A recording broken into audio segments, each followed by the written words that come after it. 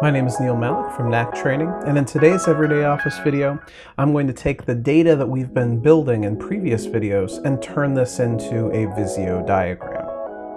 So if you haven't been watching the previous videos, make sure that you go back and take a look at the way that I built this table, such that each of the individuals who work for our company have an ID number that's unique to them, and so that each of the individuals, except for the CEO, has a number value that they report to within the organization.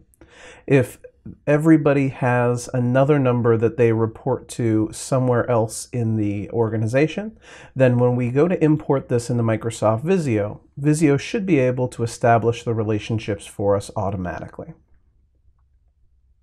So once you've built this spreadsheet, you can close it and go over to Microsoft Visio. As you can see, every time that you open Visio, you have a set of possible diagrams that you can build, and I want to start with an organization chart. When I click on Organization Chart, notice that the option I'm going to choose here is the one that has the magic wand on it. The idea here is that the magic wand means that it's the wizard for building an org chart.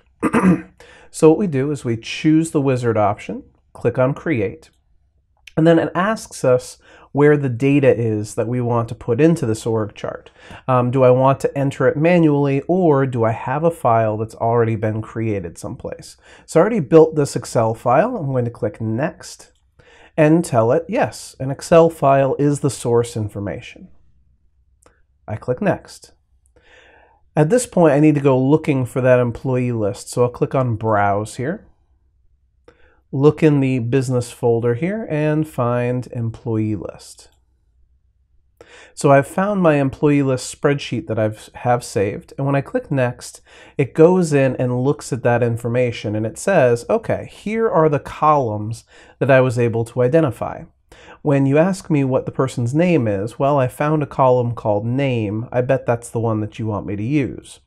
And I was looking for a column called Reports To, and I found one called Reports To. If you hadn't created a spreadsheet that has exactly that same terminology, you'll just need to use these drop-down menus in order to map to this data.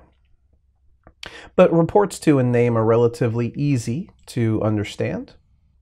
Notice that I do have a first name field, but I don't have a first name column, so I'm just sticking with their full name. So I'll click Next, and now the question is, what do you want to display? I want to display what their name is and what their position is. I do not want to display who they report to. And of course, their ID number is not something to be displayed here, so it's not giving us that option. I click Next. It says, what data do you want to have in the data fields? Again, name and position. Click Next.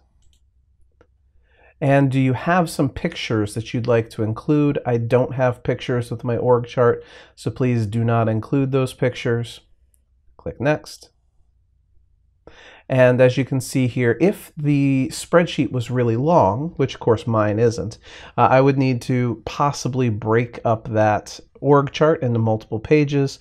And you can see here that it would choose to automatically break it across pages for me. But it doesn't matter in my particular instance. So I click Finish, and just like that, it builds out the data. You can see that the CEO had nobody that they reported to, so they're automatically the top of the chain. And then underneath the CEO, there were 3 people who reported to person 001, including Benjamin Russell, who's person 003, excuse me, and there were 2 individuals who reported to that. Now, the unfortunate thing is that there's not a tool to automatically refresh this data. Once you've built it from the wizard, it does need to be rebuilt if your data changes, or you can just simply add to this. But moving forward, I think Visio will start to have those tools in future versions. Okay, in the next video, I'm going to demonstrate how to bring in additional data and display it next to elements within my chart.